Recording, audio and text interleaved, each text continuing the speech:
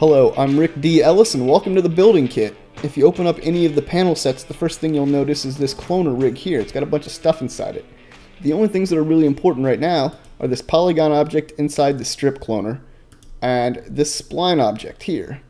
The entire building is generated from these two objects. In fact, if we turn off the generators, you'll see all we're left with is the spline and the Polygon object. Turn them back on, boom. You got the whole building just like that. The idea behind this kit is that a lot of the impressive architecture we see around the world is repetitive. By letting the software do the heavy lifting, you can focus on the key areas that make your building unique and beautiful, and you can pack those areas with all the detail you need without losing time. So let's take a look at how we do that. The heart of the kit is a series of panel sets that come in a variety of styles that can be used individually or in combination with each other. This is one panel. Like all the other panels, it is 7 meters wide by 3 meters high. This 7:3 ratio is important, but it's also completely arbitrary. It could have just as easily been 6:4 or 21:157. The important thing is that whatever the ratio, all the panels have to be consistent. This consistency is what allows them to work together and to be swappable. So for our purposes, 7:3 is the new golden ratio. You'll notice these panels are built along the Z-axis. If we go into point mode and highlight all the points, you'll see down here that Y is 3 and Z is 7.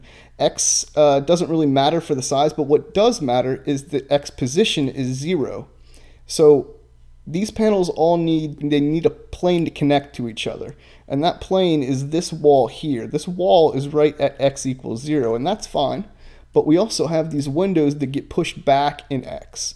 So what we need is another point that's out in space to kind of balance it out and bring the middle back to X equals 0, and that's this little point right here. So if we delete this point and then highlight all the points again, you'll see that X no longer equals 0 on the position. So undo that, bring it all back, and that is how we get our ratio 7:3 and X equals 0 in position. Another important aspect of the panel is the tags. You'll notice on this example there are 2 material tags and 2 selection tags. The selection tags are appropriately named wall and glass, corresponding to the materials which they hold. On the material tags, you'll notice the projection is set to UVW mapping and the length is set to 100% on both the U and the V. These attributes will become important later when we collapse the cloner rig to make our building into a polygon object. Back in our cloner rig, let's take a look at the spline that defines the footprint of our building. It's 49 meters by 35 meters, and since those numbers are both divisible by 7, another way to think about it is that it is 7 panels long by 5 panels wide. We've been looking at the panel Justice 1, but now let's add Justice 3 and 4 into the mix. And then first let's take a closer look at those panels. So I built Justice 3 and 4 to work like bookends for Justice 1. Now of course we can add as many Justice 1s in here as we want and the pattern will still be complete. So let's go back to our cloner and see how that works out.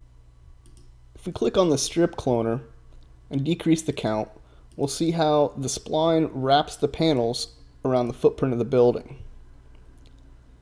The strip cloner iterates the panel so we get this repeating pattern. 1, 2, 3, 1, 2, 3. We're going to make a different pattern. So I'm going to take Justice 1 and make 4 copies of it. And now we get the pattern that we want on the long side of the building. We have Justice 3, 5 copies of Justice 1, and then Justice 4. Now, because the pattern repeats, we only have to do one more wall to get the pattern that we want. So I'm going to duplicate all of these. And we had 7 here, we just need 5 here. So delete and delete.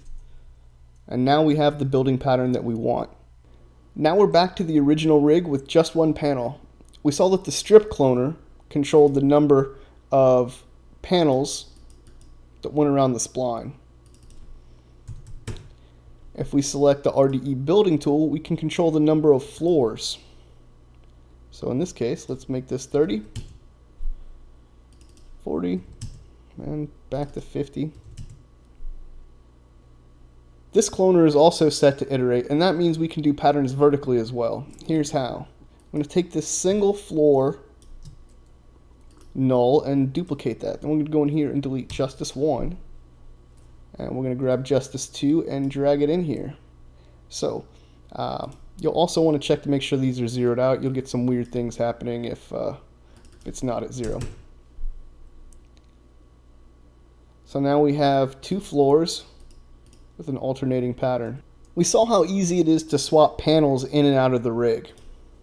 It's just as easy to swap splines that make up the footprint of the building. We're going to grab this circle spline and drag it down here with the rectangle spline. Now we're going to click on the spline wrap and drag the circle spline into the spline field. It's just that easy.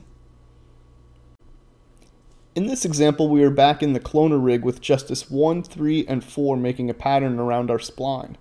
Let's take a look at how we get our building from a cloner rig to a polygon object. First, select the strip cloner and hit C. This will give us all the panels that the cloner was generating.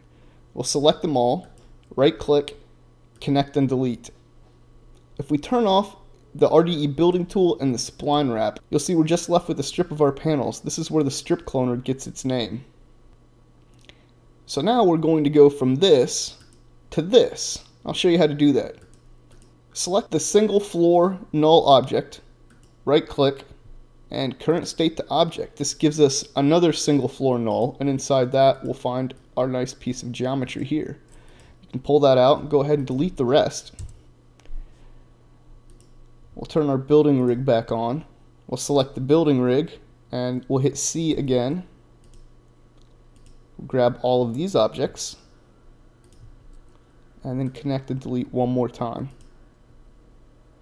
So now we've gone from a bunch of clones to a single polygon object, but it still has the same tags. Often when you connect and delete objects, you end up with a long string of material and selection tags, most of which are redundant.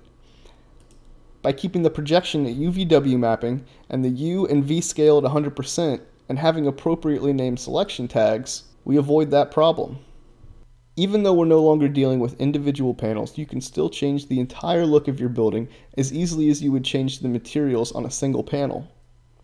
And of course, now you can change the projection mapping to something like cubic or cylindrical or adjust the UV scale without creating any problems. Another thing you can do is use deformers on your building rig. The way I do this is by putting the cloner and the deformer inside a null object, so the deformer only affects other objects in the null.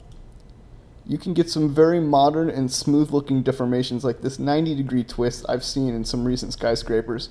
Because the cloner rig arranges the panel so precisely, you can push these deformers pretty far before your geometry starts to break down. As I was experimenting with deformers, I started coming up with these really interesting organic shapes that sort of reminded me of these beautiful Gaudi buildings I saw around Barcelona. The point is, you're not limited to making single column buildings that go straight up. You can turn your building into a donut or whatever you want. And of course, if you're deforming the cloner rig, everything is still live and editable.